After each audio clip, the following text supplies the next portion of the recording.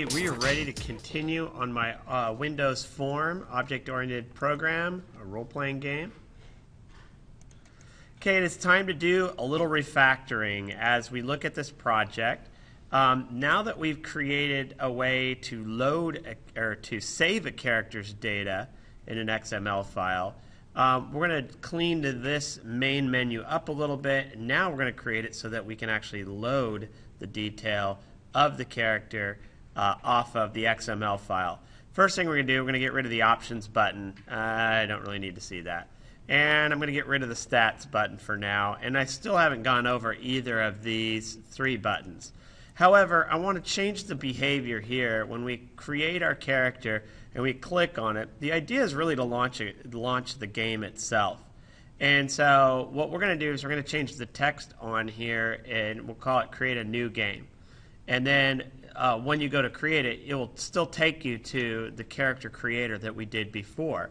But we're going to see if once we create it, if we can open up a new window and then pull in all of our information off of that XML file and load it on a new form, just to say and prove and to show how we can grab information and basically what's called deserialize. In other words, take information off of an XML file and pull it in and create our character based on that. So let's see if we can do that now. So of course the first thing we want to do is change the text that is on here. Instead of create character, text is down here. We're going to create a new game.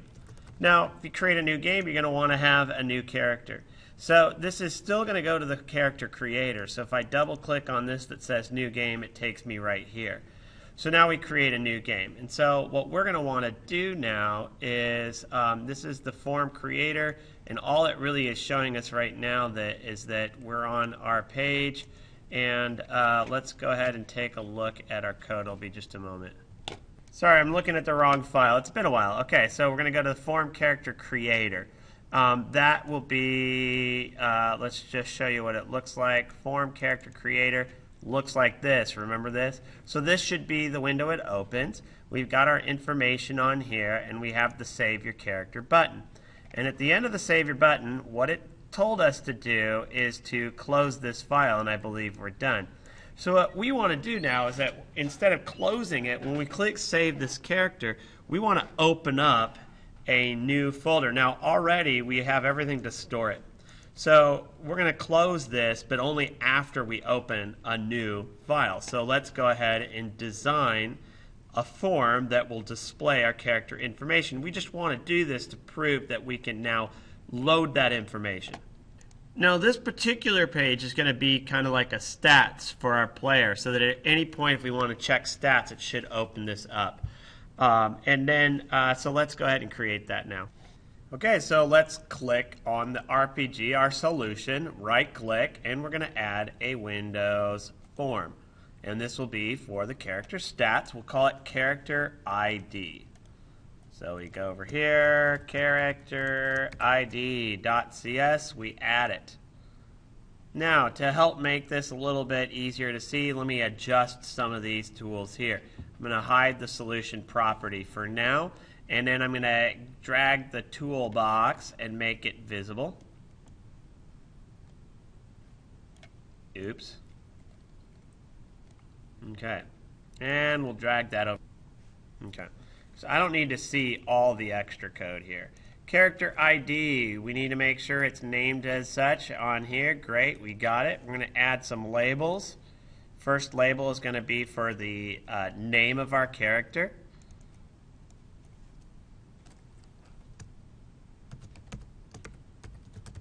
And we name it. And we should set the font. If I can find it.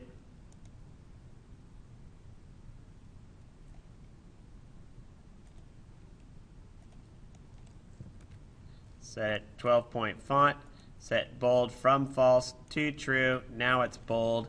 And we add the text, which now states name goes here.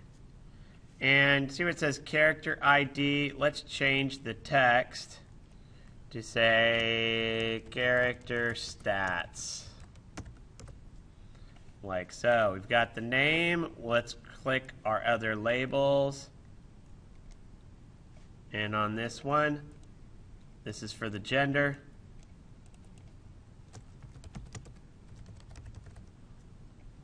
And we're not going to mess with the font.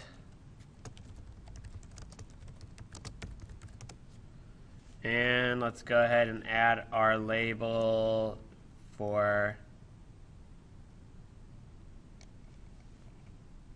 the class.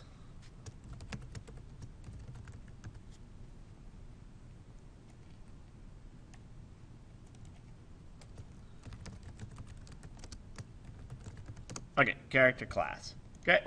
And then we're going to add one button at the end. We're going to drag it towards the bottom. And on this, it's going to be our done button. We'll call it btn close.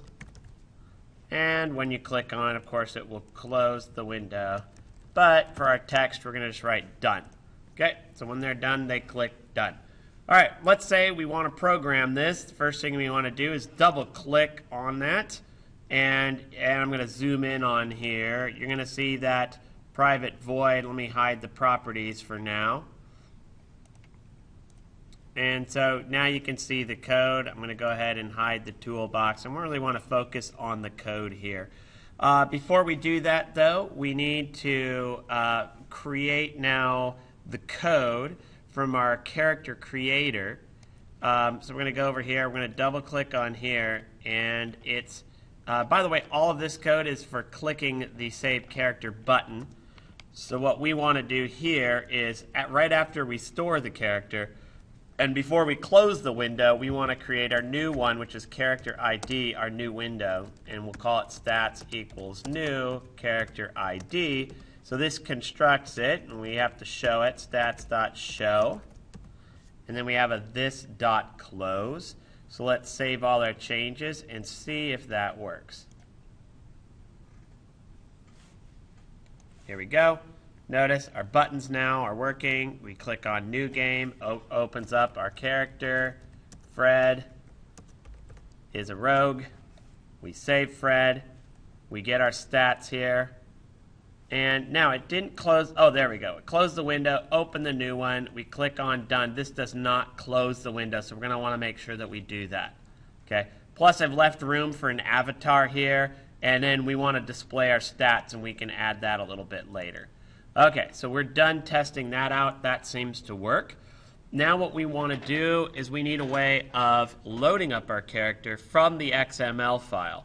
And so let's see if we have the XML file, character settings. Depends on the file here. We're just going to go ahead and open it up just to make sure it's working. And then we'll talk about loading an existing file onto our page. And there we have it.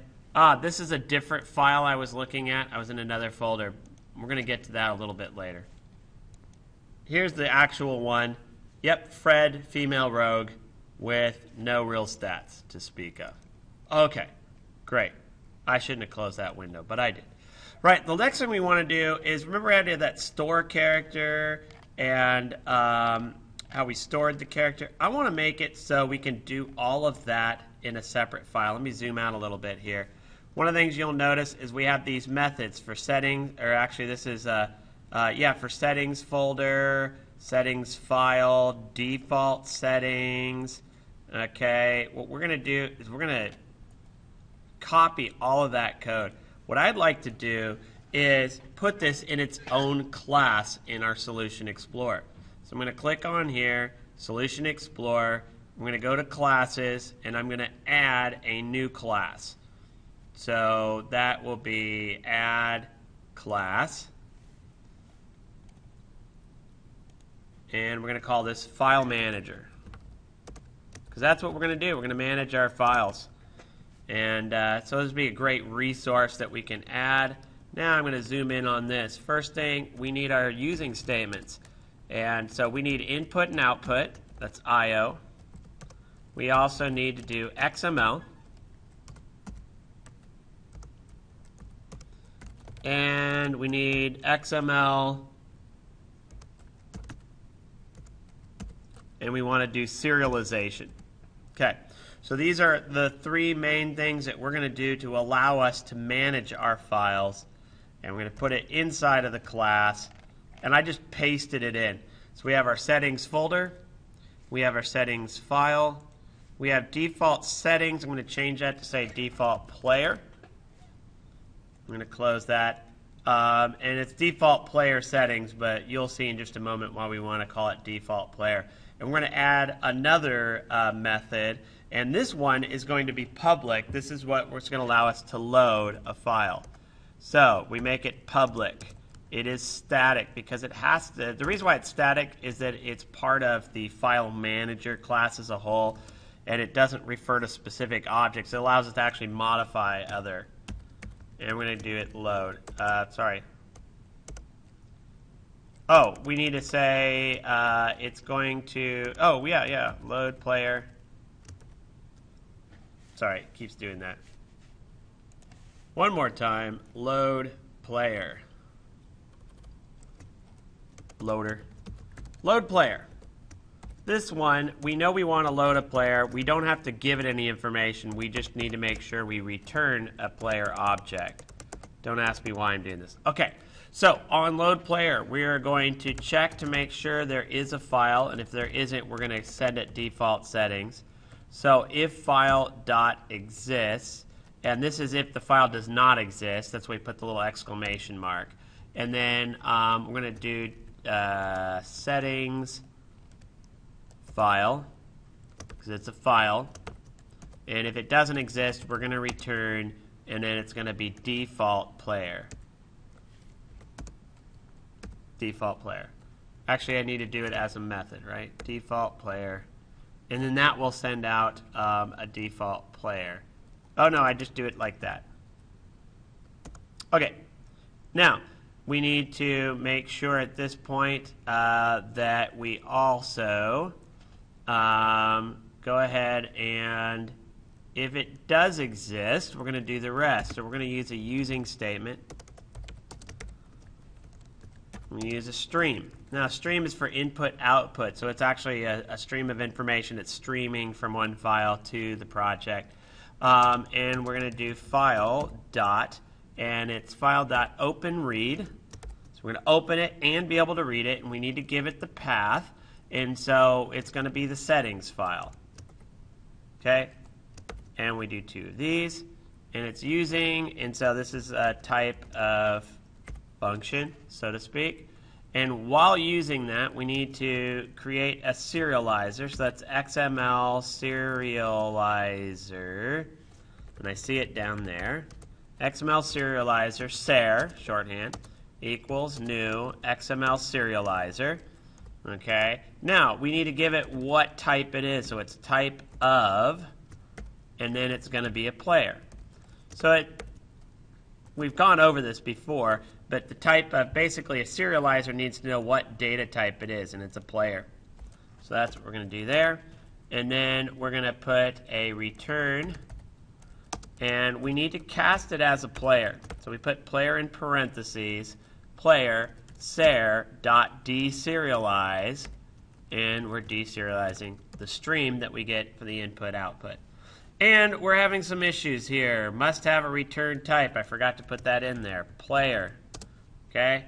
We load the player. Now our return statements are good. Everything's ready. I think we're ready to test it. However, we're running low on time. So on the next part of our video, we're going to go ahead and try to test this and get this code to work. So stay tuned while we work on that.